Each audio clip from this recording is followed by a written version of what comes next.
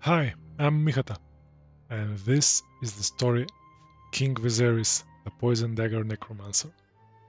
This is Project Diablo 2, Season 9, and in case you've lived under a rock, in Season 9 the Poison Dagger skill, Poison Strike, has been reworked and it's way better, it has AoE damage and it is really strong, and I really enjoyed my time playing this character.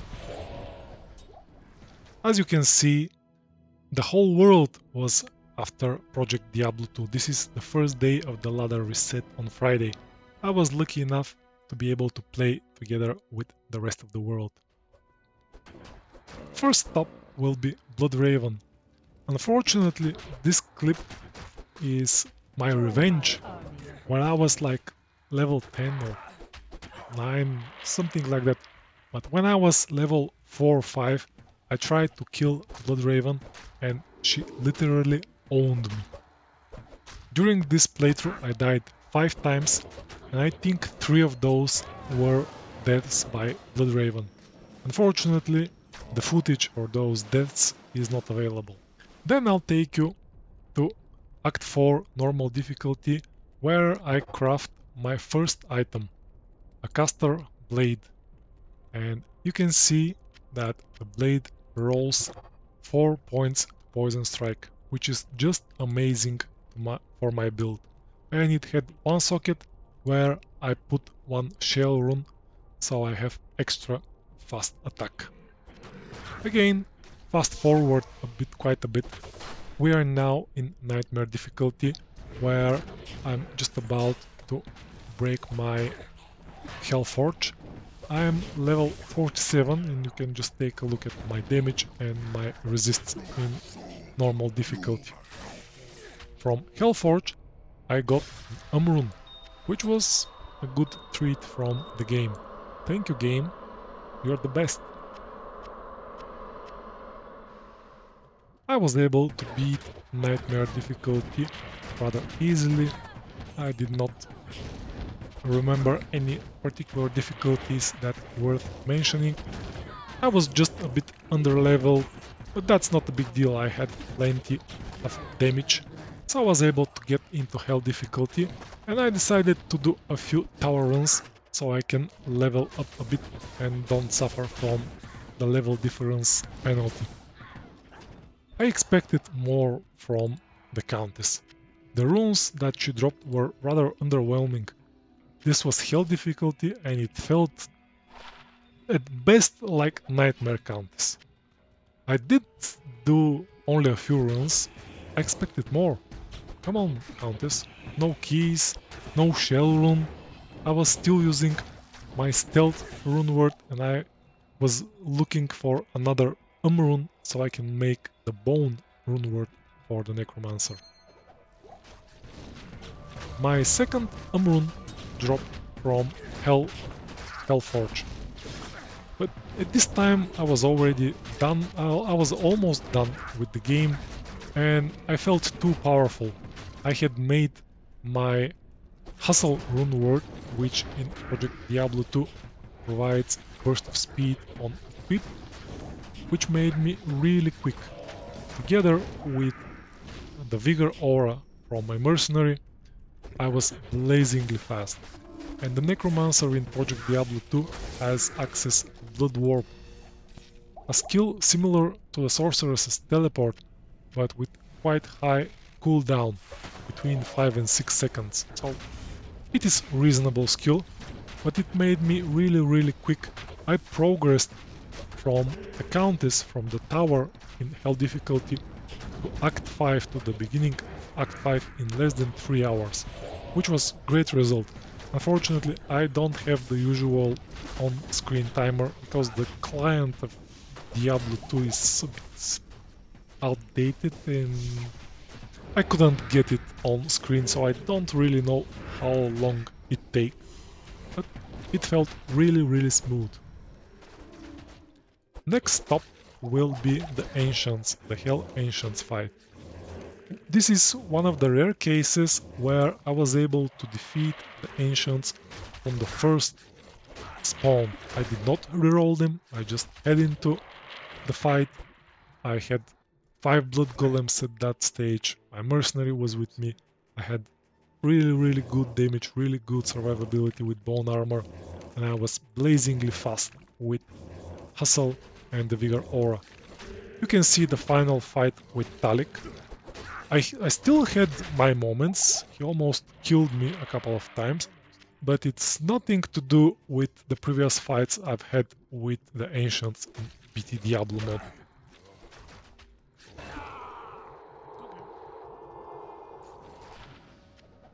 Wave 4 from the Bale waves was the most challenging as they are immune to poison. I was able to defeat them together with my gang. And something interesting happened with Wave 5. I think they disappeared. Like, Lister was at half health, I had poisoned them, I moved back to regroup, but when I advanced once again, there was just one minion of destruction left. Pretty interesting, I did not expect that I have that good poison damage. And then I was able to defeat Bale, and the rest is history. Okay, let me show you my build now. Survived it. So this is the final gear that I have. Jade Tandol for poison skill damage, or poison skills. Also fast attack, it provides cannot be frozen, which is not what we which was not particularly necessary in my build, as I have a Rhyme Shield, which has 2 more points into Poison Strike. I have 1 Necromancer skill level with dual res Circlet, with a little bit of magic damage reduction. Hustle, which I built rather late, I think I was Hell Act 2, probably Hell 3, Act 2 I think. And the 6 points burst of speed are really helpful, I could move around very quickly and I'm happy with it. All resists on the amulet, resists on the boots, the Stone of Jordan. I used it mainly because it's the Stone of Jordan and it's the first one that I find. Not that 1 point into all skill makes that big of a difference for my build. I have good rare belt, a late find, if I remember correctly. It has pretty decent stats. And the normal Ormus ring with dual res and mana after each kill. Venom Grip, again a little bit of Crushing Blow, Poison skill damage boost, and Corrupted for some mana after each kill. My Magic Find gear, crafted helm, rare gloves, boots with a bit more Magic Find. This ring is pretty nice with 37 Magic Find, amulet with a bit more, and Corrupted Nagel ring for only 17 Magic Find. But the charms are faster hit recovery, attack rating, and resists. Nothing. No, I think this is the best charm that I have. 22 attack rating and 18 life. So that's it.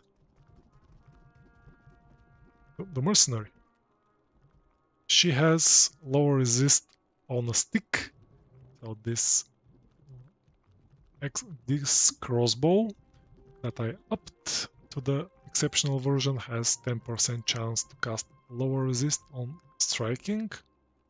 Dark Glow, she uses this mainly for the all resists, and because it is ethereal, and I would have broken it so far up to this point.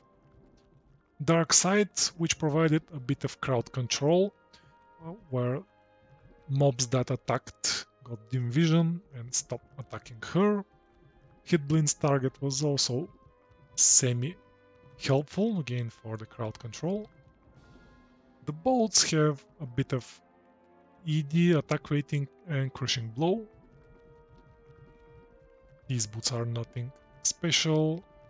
My previous belt, again another good one with faster cast rate, strength, life and dual res. And these are the worst gloves in the world. Let me put some other gloves on her. I'll put that to good use. I have forgotten that she needs gloves. Interesting finds and good finds is this flame bellow that I plan to use a bit going forward.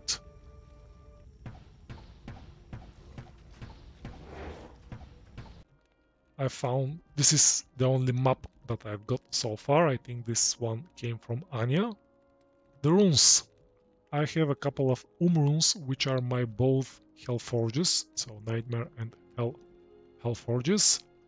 A pull rune, 10-0 resist, jewel. The Shadow Killer is a decent find as well. I have one skiller, one into masteries. I have a demon limb as well. I can create sub-accounts in my account for to all attributes. Okay. Will this survive? It survived. Ignores target's defense. I hope this is well for Project Diablo 2. Like, what I'm trying to say is that I have good attack rating and it's not